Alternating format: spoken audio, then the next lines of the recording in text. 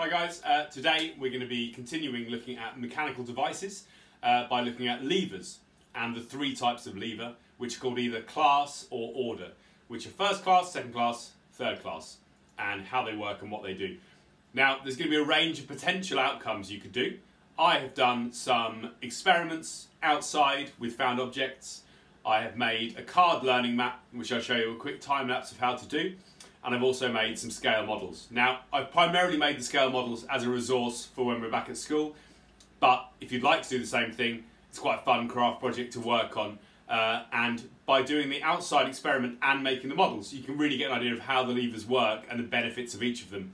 Whereas the learning map, the card model, you can't really use as much, but it will help you to retain and remember the information. Right guys, so I've ventured outside of the workshop for today's lesson.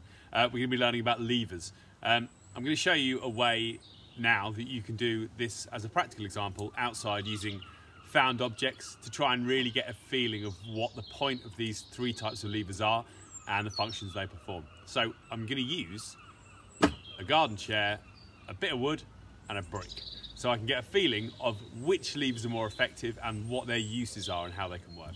So if I position my piece of wood roughly on the centre here, I'm going to be making a first order lever. So this brick here, I don't think I can lift that up with one finger very effectively. So I'm going to place it on the end as my load. This centre of the chair becomes my fulcrum. Now if I try and push it from here, it's incredibly difficult. It's actually heavier than it was before. If I move over here, the force of the lever means that I can move the brick with ease. And you can see from the example that the most common way of thinking of this is like a seesaw. So that is a first order lever. So we're going to look at a second order lever now. The most common example of this, and a good way of thinking about it, is a wheelbarrow. A wheelbarrow, the fulcrum is the wheel itself, which is at the front, and your load is in the centre and you're lifting from the back. Your effort is the back. I've clamped the brick on now because it kept sliding off. So the chair is my fulcrum, my load is in the centre, and I'm applying the effort from the back. What happens if I adjust the fulcrum? If I go closer with the load to the fulcrum, it becomes easier to lift in some ways. If I go further with the load from the fulcrum, it becomes harder to lift. So try an experiment like this. You might get a bit of exercise as well, and you can feel the real effects of the change in the fulcrum and the different types of lever. If I get it in the right position like that, that is now a lot easier than it was with my first order lever. And now we'll look at third order levers. So a third order lever, the best example is probably sweeping or mopping the floor. So my pivot, my fulcrum point, is now at the top, my load is at the bottom, and my effort is applied in the middle. So as you can see there, it looks like I'm sweeping the floor. If I apply that this way around, actually, if I'm applying my effort in the centre with my fulcrum at the end, the brick is harder to lift than it is as an individual brick. And that is quite an interesting experiment that you can try out at home. Bit of physics, and also part of the Design Technology AQA GCSE specification. So I'm back inside now and showing you how to make the card learning map that demonstrates the same thing.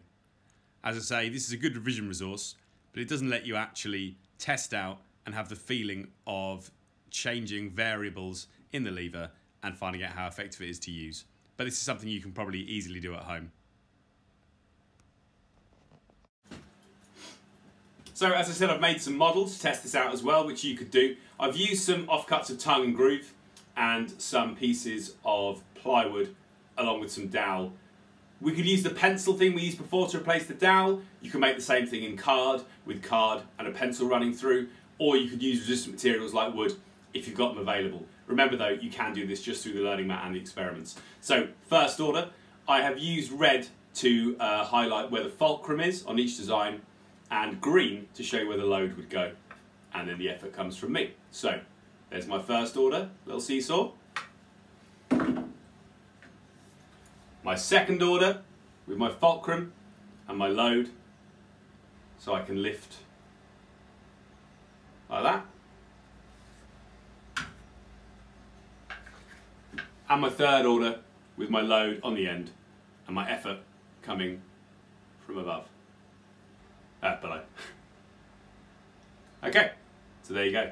Try that if you want. I've actually just glue gunned these together, and they make quite fun little objects. We're going to be building up to making a contraption that uses a range of different components. So if you do make something like this, these could then become elements of what we build later.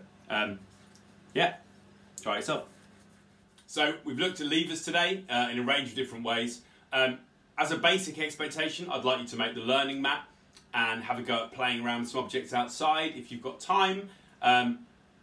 Or you can work on making some little models to test it out and keep as another tangible, interactive revision resource at a later date. Cheers.